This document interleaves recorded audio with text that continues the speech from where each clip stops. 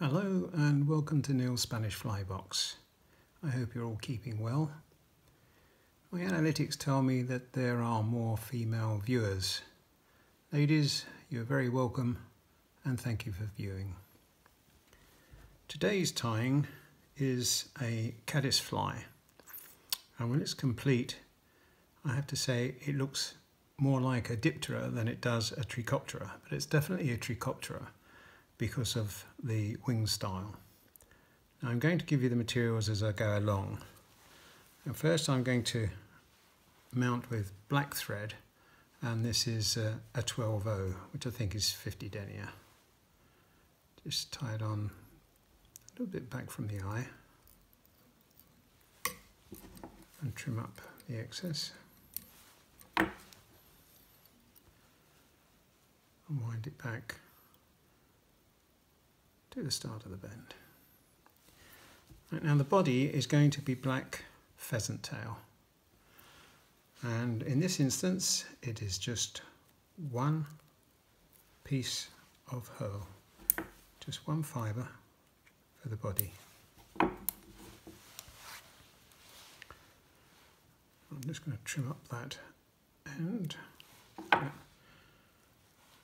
going to tie this in with the thick end first, which is quite unusual. We don't normally do that. We normally do it with a thin end, but we're doing it with a thick end.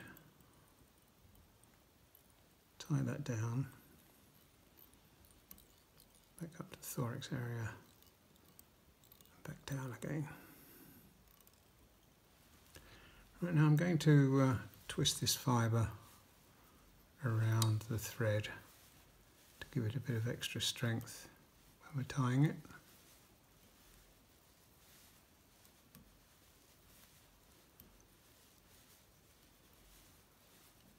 Don't get many ties, many wraps, because this is a size 20 dry fly hook in the vise. It's a very small Caddis. Tie that off.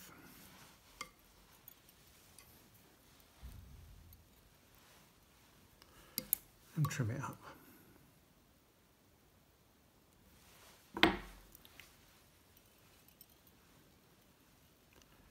Right, now the wing of this Caddis is going to be coq de lion. Now I've stripped off the bottom of this particular feather, and obviously you won't need too many fibres with it being such a small sedge or Caddis. So I'm just going to pull these out at 90 degrees and tie them, pull them off. Now it is very important that you trim up those curly unstable ends, and the reason why it's important is because we're going to put it in a stacker, and if you don't trim up those ends they are unlikely to stack up, as you might say. I'll just take the fibres from the other side, exactly the same system,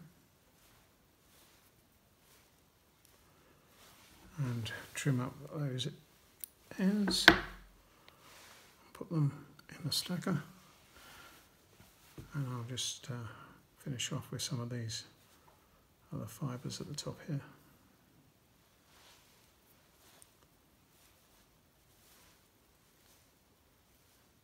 Trim them up and put them in the stacker.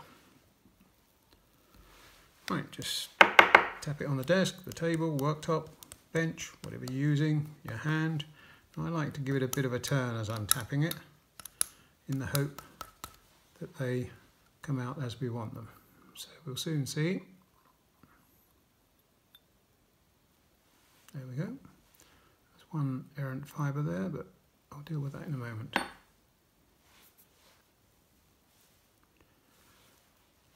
Right, now the essence of this fly is that the wing stays straight on the top. Don't want it too long over the back, just hanging over the back, like so. Let's see about tying that in. what we don't want to do, if we can avoid that, is splaying it as we have done with other sedges.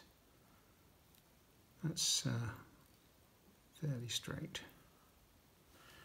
Right, and trim off the excess. And tidy up.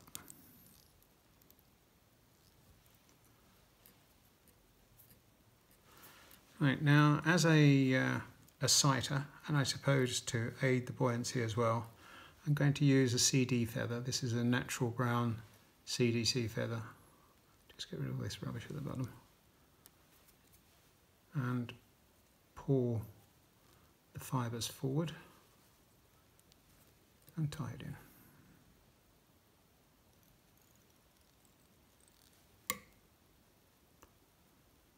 Right, and pull it to length. Now this doesn't need to be too long.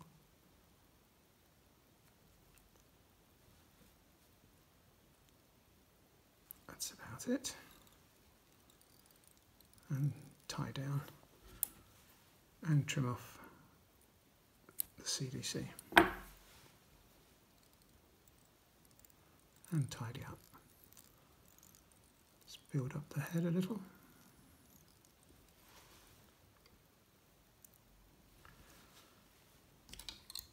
And tie off the flyer.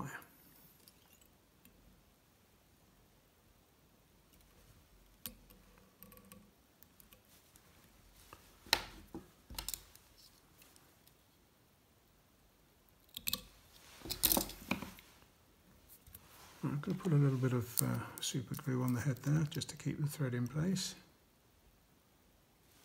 Not a lot, just a dab. Check the eye. It's clear.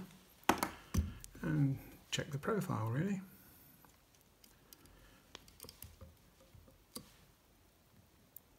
And there you have this sedge that is perfect for slow moving water and the flats.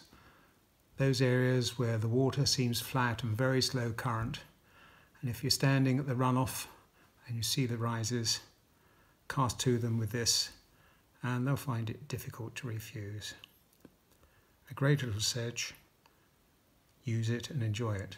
I hope you enjoyed that, and if you're not already a subscriber, please consider being so, and I'll see you in the next video. Bye.